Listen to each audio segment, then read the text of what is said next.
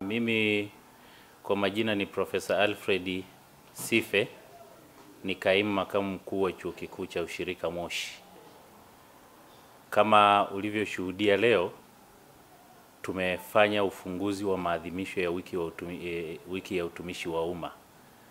Maadhimisho ya wiki ya utumishi wa umma ni ya kawaida na yamekuwa yakifanyika nchini na sehemu zingine, nchi zingine kwa miaka mingi toka mwaka 1994 ambapo Umoja wa Afrika uliamua tuwe tunafanya maadhimisho haya.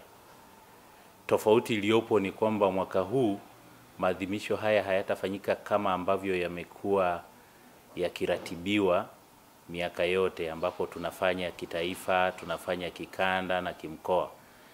Mwaka huu maelekezo ya Katibu Mkuu Ofisi ya Rais, Utumishi wa Umma na Utawala Bora ni kwamba kila watu viongozi waandae maadhimisho ya wiki ya utumishi wa umma katika maeneo yao ya kazi.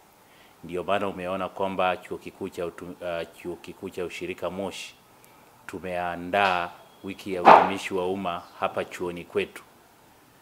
Na lengo na maelekezo ya mwaka huu ni kwamba sisi watendaji wa taasisi kama hapa Chuo Kikuu cha Ushirika Moshi tunatakiwa kukutana na watumishi pamoja na wadau wetu mbalimbali ili waweze kutupatia maoni, waweze kutupatia changamoto na waweze kutupatia matatizo wanayokutana nayo katika shughuli zao na utendaji wao wa kila siku.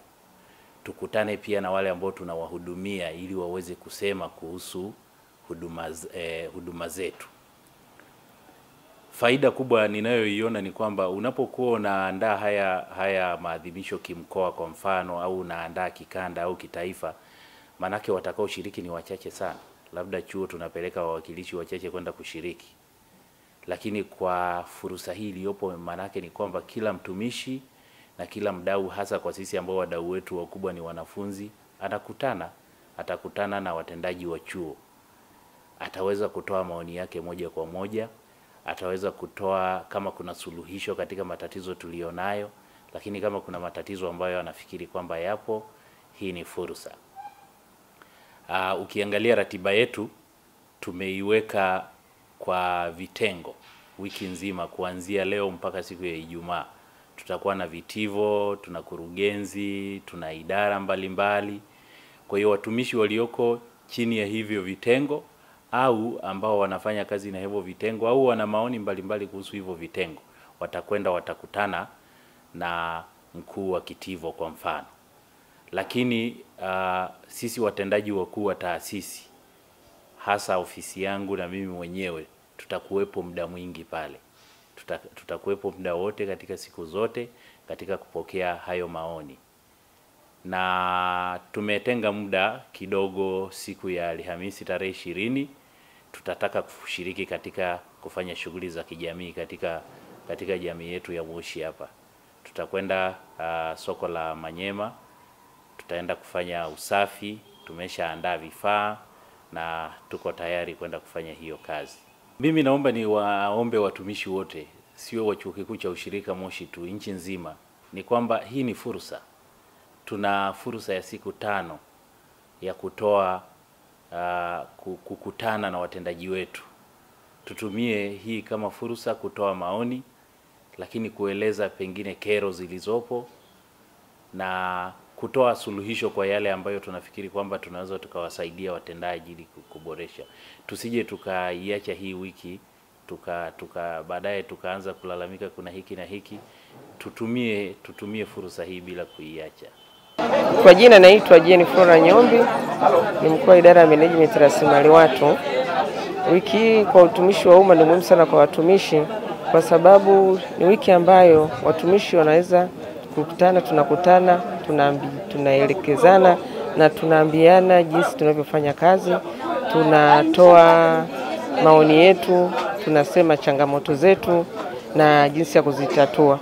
Na ambazo hatuna uwezo wa kuzitatua, ndio muda wa kuweza kuzipeleka mbele ili ziweze kupata utatuzi. Kwa hiyo kwa watumishi wiki hii ni muhimu sana.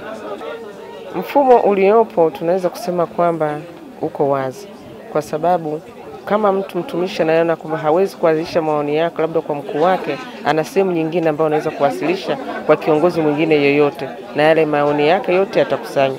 Sio lazima mtumishi, anaweza kuwa labda na maoni ambayo labda yananihusu mimi au changamoto ambazo zinanihusu mimi, hataweza kunieleza mimi, lakini hapo kuna uwigo wa kwenda kwa mkubwa wangu akaweza kueleza yale zile changamoto ambazo anazoziona kuhusu utendaji wangu, kuhusu kazi yote kwa ujumla. Labda kupitia mfumo huu unafaidi nini sasa ninyi? Tunafaidi kwa sababu zile changamoto zetu tunaweza kuziwakilisha sehemu ambazo zinatakiwa ili kupata ufumbuzi. Hili ni zuri zaidi kwa sababu inakuwa inalenga taasisi yenyewe inayohusika, badala ya kwenda ikiwa kama ni kwa umoja, lakini inakuwa imelenga kwenye taasisi ambayo inakuwa inafanywa kazi. Kwa majina yangu ninaitwa Kelvin Luka Nzilano, ni mhadhiri katika Chuo Kikuu cha Ushirika Moshi. Ninafurahi kwamba wiki ya utumishi wa umma mwaka huu imefanyika katika mazingira yetu ya Chuo Kikuu cha Ushirika Moshi. Kwa hiyo ni fursa kwetu sisi kuweza kuwasilisha maoni yetu na changamoto ambazo tunakutana, kuliko vile ambavyo ilikuwa inafanyika kitaifa, ambapo hatuna uwezo wa kuweza kupeleka maoni yetu na changamoto zetu, na hata kama unapeleka changamoto yako inakuwa ni vigumu kujua kwamba hii changamoto inamhusu mtumishi wa taasisi gani. Lakini kwa sasa kwa kuwa imefanyika kwenye taasisi husika, inakuwa rahisi kuweza kuwasilisha maoni yetu na changamoto ambazo tunakutana nazo.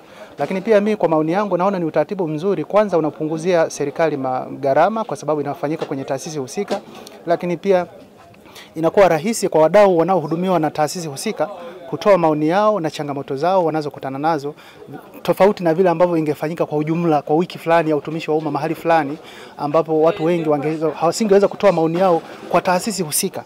Kwa hivyo kwa kuwa mwaka huu imefanyika kwenye taasisi husika ya kwetu, inakuwa rahisi wadau tunaowahudumia kutoa changamoto wanazokutana nazo na namna ambavyo taasisi inafanya kazi kwa utaratibu ambao ni mzuri zaidi.